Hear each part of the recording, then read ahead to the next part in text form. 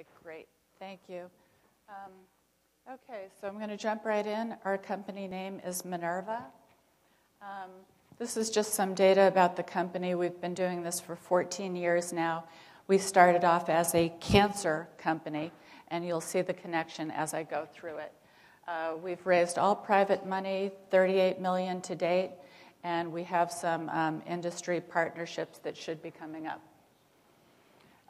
So we are focused on the space between stem cells and cancer cells. And we discovered that a clipped form of MUC1, the mucin 1 protein, it has to be clipped by an enzyme to go from the quiescent state to the active state. And we called that clipped form MUC1 star. We also discovered its activating ligand, which is NM23. It only activates the receptor if it's in the dimeric form. And together, these two molecules, the NM23 is the growth factor, MUC1 star is the growth factor receptor, they mediate the growth of 100% of all pluripotent stem cell growth and keep them in the undifferentiated state, and they mediate the growth and metastatic potential of 75% of all human cancers. So we also showed that this MUC1 star NM23 is what allows cancer cells to evade chemotherapy, and we've published that.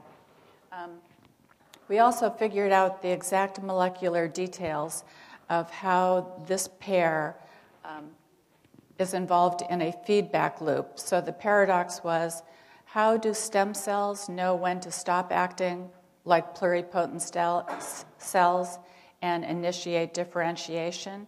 We figured out that feedback loop. And we also figured out some clever ways that cancer cells have developed to evade that feedback loop.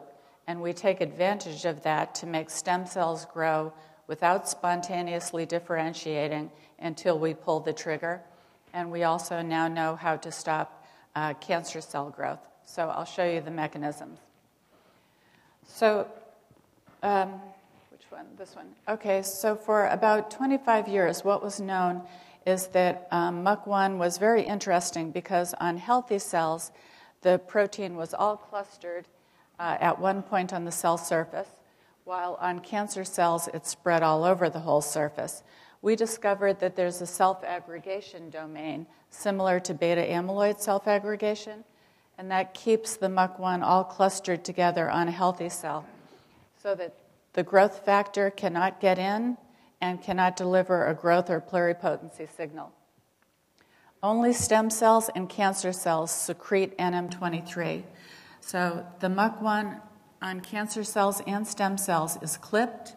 They secrete NM23. The NM23 as a dimer binds to the extracellular part of the MUC1 receptor, and that is what promotes pluripotency, both in a stem cell and a cancer cell. We've proven this, we've published it. If you take the one-legged antibody, the FAB, against the MUC1 star receptor, and you use that on cancer cells, those cells then take on all the molecular characteristics of a stem cell that is maturing or differentiating. So we block the pluripotent or the stem-like characteristics of cancer cells. Mature cells don't continuously divide. That's the end of the tumor. So what is the feedback loop that allows stem cells to know that when it's time to begin differentiation? Well, I've told you that stem cells, it's only the dimeric form of NM23 that activates this pathway. So as your stem cells begin to multiply, the amount of NM23 increases. It then goes to hexamer. And the window at which it goes from a dimer to a hexamer is a very narrow band of concentrations. Now, the hexamer does not bind to the MUC1 star receptor. And if you take stem cells, pluripotent stem cells, and treat them with hexameric NM23, they instantly differentiate. Same thing with cancer cells. So Okay, so when you look at some of the molecular markers, when you treat stem cells with dimeric NM23, all of the pluripotency genes are upregulated.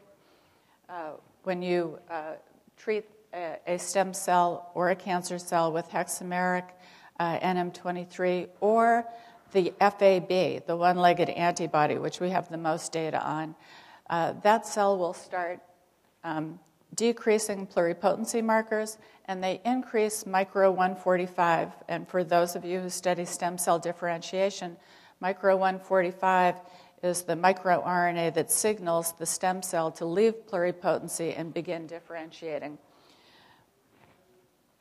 We can do that same thing if we add the synthetic peptide that corresponds to the extracellular domain of MUC1 star. So you add the synthetic peptide, it binds up all the dimeric NM23, the cells instantly differentiate, and the differentiation is synchronized, which I'll show you. So this is just, I hope I don't insult anybody, but this is a little cartoon of how things are currently done. Every other stem cell media contains FGF. So the most widely used form is you have mouse feeder cells that secrete something that lets stem cells grow, and FGF is added to the media. The mouse feeder cells serve two purposes. The first purpose is the stem cells are non-adherent, so that makes the stem cells stick to the mouse feeder cells. The second reason is that they secrete something that makes the stem cells grow pluripotently.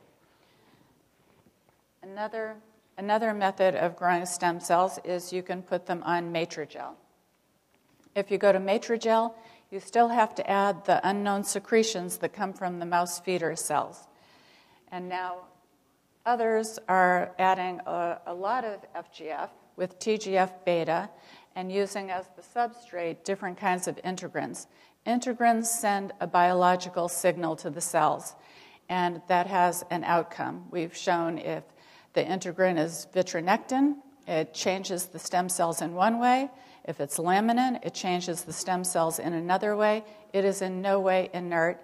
And we've heard from many collaborators who are actually in the industry making stem cells differentiate into known things, that they have to continuously go back to the mouse feeder cells or the cells lose their ability to differentiate into cardiomyocytes and the like.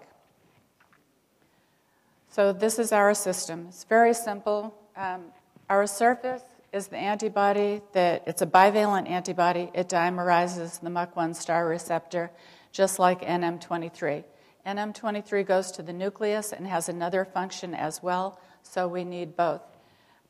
The surface antibody has a stronger affinity than the NM23 that we're adding, but those are the two factors, and the media is a minimal media, no other cytokine, no other growth factor. We do add the synthetic peptide to initiate differentiation. So one of the things that we found quite by accident is that when we grow stem cells this way, you can take a regular stem cell line that's in what they call the primed state, which is a misnomer, and grow it through 5 passages. The cells will be 50% in the naive state. By 10 passages, they're 100% in the naive state. And I'll tell you what that means in a minute. It basically means that the cells look identical to cells that are taken from the inner mass of an embryo. So these are stem cells in the ground state, which turns out to be very important. So here's a comparison of different naive versus primed genes. Rudy Yanish and Jennifer Nichols put together lists of genes that are indicative of the naive state versus the primed state. And we took the same cells and we grew them in different things, either our NM23, FGF, or M-teaser. And what you can see is that our stuff is in red, high naive gene expression, very low primed gene expression. The control we used is FGF on MEFs, And we normalized everything there to 1 because that's the standard. M-teaser actually is the worst for having very low expression of the naive genes, very high expression of the prime genes. And this is just the gold standard mark of how you measure whether a cell is really naive or primed. Both X's are activated when we grow them in NM23. If you treat them with FGF, they go to the primed state within 4 passages. They're 100% primed. And I'll show you what difference that makes. Here, we've grown cells in NM23 or FGF and let them passively differentiate. And I'll draw your attention to the ones going down the neuronal pathway. These are the FGF-grown cells. Every place where there's blue, that's a cell nucleus, and you can see you could have a toenail developing next to your brain cell, and we know that that doesn't work. If the cells are grown in our system, every cell in a local environment is all going down the same pathway, and they're all connected to each other. Could you start the video, please? These are cardiomyocytes. We grew cells for axiogenesis using the NM23 method, and they turned them into cardiomyocytes. And this is the control. So these were grown in FGF, and you can see they're only twitching, really. And we'll go to the next one. If you could start this video, please. These are the cells, same starting cells. We just grew them in the NM23.